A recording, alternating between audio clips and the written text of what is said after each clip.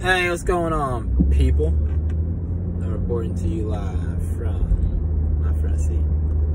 Anyways, this will be my first of many Instagram, YouTube, whatever channel this is on. Rants, right? I'm not gonna say this is like a rant where I'm gonna get crazy loud and start yelling and shit like that, but all in all, it's a rant. All right, I'm gonna say, I've been having these thoughts in my mind for, weeks, months, the entire year, truthfully. And the one thing I want to start out with is discipline.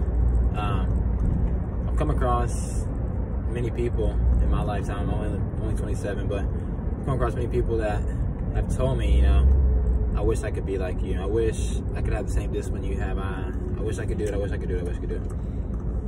And recently I've been talking about, it's really big how you talk to yourself, right? The conversation you have with yourself is the most important conversation, point blank period, right? Because not only does it affect the relationship you have with yourself, but it also affects the relationships you have with other people. If you're not having a quality conversation with yourself, do you think you're gonna have a quality conversation with somebody else? Probably not, right? I just had probably one of the most enlightening conversations I've had in a while with a complete stranger. Her name is Shauna. She's from University of Kentucky. Shout out to them Thoroughbreds, right? I'm a Albany State Ram by trade, right? But I could care less. You know what? I'm not saying it like I could care less, but I don't care what school she came from. I'm not judging her based off of her past, right? In that moment, we had a really genuine conversation. She's new to Atlanta, new to Georgia. Only been here 3 or 4 days, right? So me just, especially since I've been reading that book, Fierce Conversations, which I'll show you right here, like I was talking about the other day, Fierce Conversations. There's a really profound line that Susan Scott used in that book.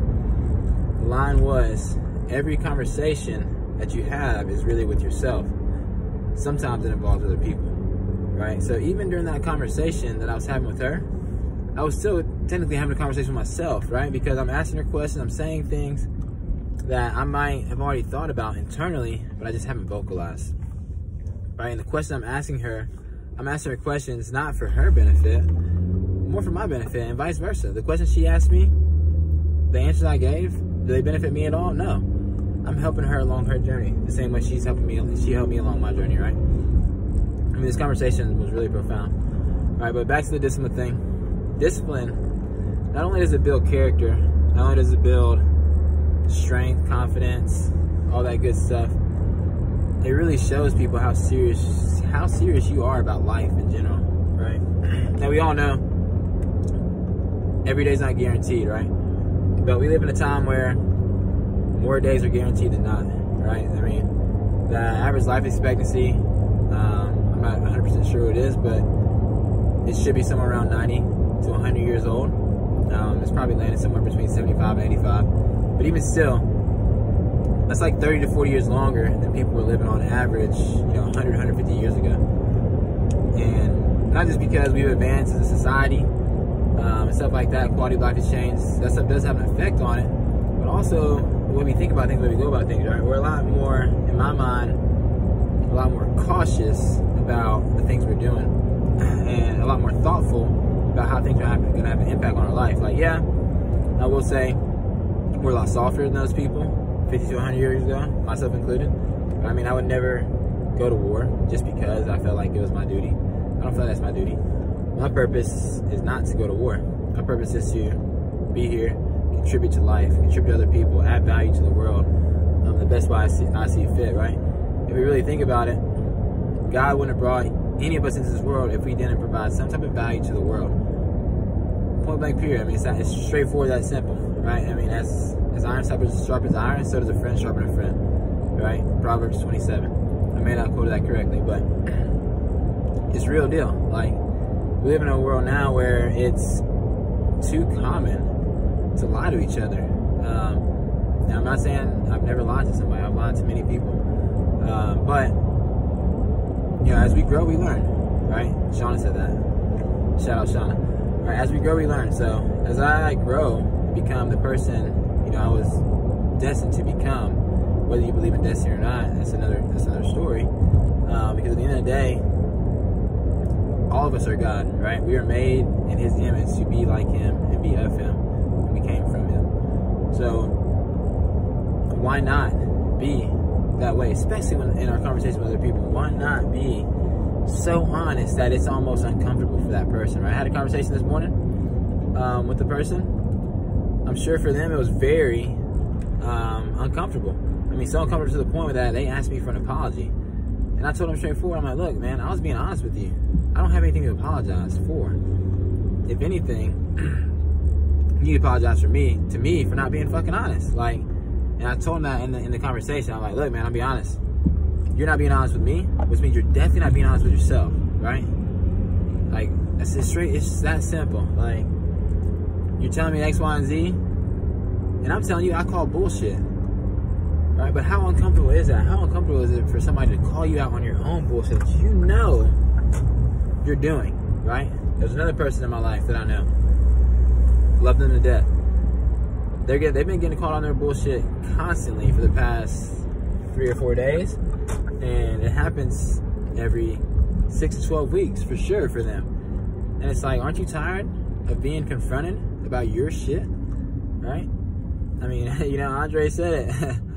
Roses smell like boo-boo, man, okay? Like, all that bullshit you talking, that shit don't walk, right? It doesn't walk, right? But the biggest things are gonna be honest with yourself. Make sure that your internal dialogue is going the way you feel like it needs to be going. You know, like the stories you tell yourself, the things you do, we're the beginning and the end of ourselves. Point blank, period. Like, you get yourself into situations that put your life in danger, whose fault is it really? It's yours, right?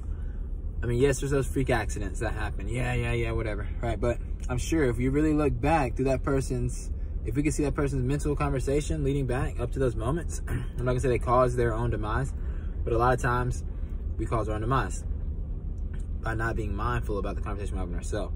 Because the conversation you have with yourself is set up and filed where in your subconscious. Your subconscious does what? It helps you act out what you've been thinking and feeling about, right? I've been thinking about this right here since 5 a.m. Like really since about 4:15, 4:30, since I got up this morning. I've been thinking about this conversation, how I'm gonna go about it, what I'm gonna say, how I need to plan it. And I'll tell you the God's honest truth, I don't remember a fucking thing that I told myself I was gonna say. I remember the key points, right? But I've had this conversation in my head probably 10 or 15 times. Now, how many times have you had the conversation in your head that you wanna have with somebody else? 10, 15, 20, 25 times. And then it comes time for the conversation, you say something completely different. I'm sure it's happened a lot because we can't plan those conversations. If I try to predict what somebody's gonna say or do, all I'm doing is presetting myself to respond. I don't wanna be that way. Right? I'd much rather respond in the moment. Right? I'd much rather respond with a clear conscience, knowing that I haven't dwelled on this conversation. So that word right there, dwell. What things are you dwelling on day to day? Are you dwelling on things that are only gonna negate what you're trying to achieve? Like, I hear it often from people that aren't confident in themselves. I can't do this, I can't do that. This is gonna be painful for me. That's not gonna work for me. I can't do that. But at the same time, they're complaining about results they're not getting. Well, the things that you keep saying you can't do are probably the reason you're not getting what you want. You know? The things you keep complaining about. And I mean, the same goes for me. Like, I'm no different than you. You're no different than me. I mean, yeah, the things that the world give us, financials and stuff like that, they make you different on the surface. But at our core, are we really that much different? No.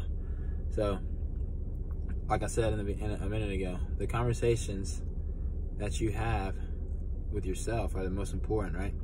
All the conversations that you have are with yourself, and sometimes they involve other people, right? Anyways, I'm gonna end it right there. I could go on forever about this topic, but if you got any comments, questions, concerns, you want to talk about it face to face, one-on-one, hey, shoot me a text, shoot me a call, whatever. Hit me up on Instagram, hybrid_athletics_fitness, also king_Tron Montana. That's a me page about me. All right, but either way, I pray y'all have a great day. I pray this helped you in some type of way, form, or fashion. I'm finna go grocery shopping, all right? Peace.